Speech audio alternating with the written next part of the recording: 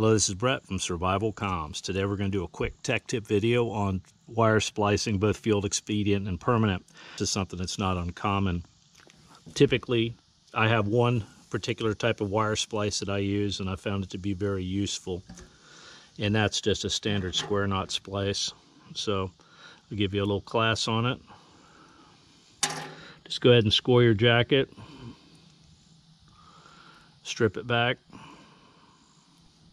And you want to leave a little bit of your jacket on here as a guide for tying the knot. So once you brought your jackets back, you can go ahead and consolidate your wire to a certain degree by twisting it together.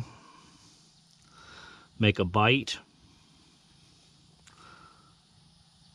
Run one wire through and around and make a square knot.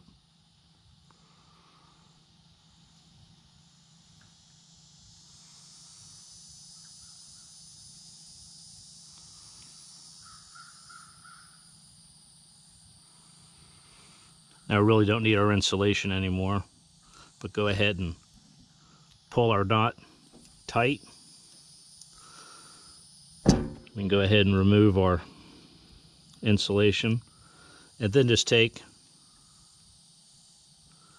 and run your tail ends around like this.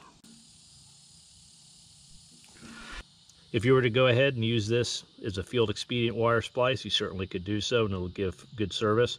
Just wrap around some E-tape. I'm going to make this more permanent, so I'm going to flow solder across it. But you can see it's extremely strong. Go ahead and put some solder flux on it.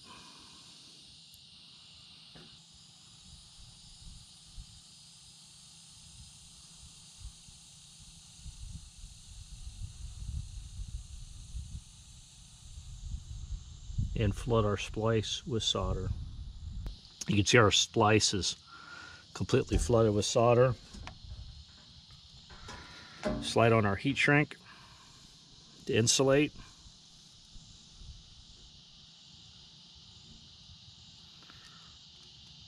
And apply some heat.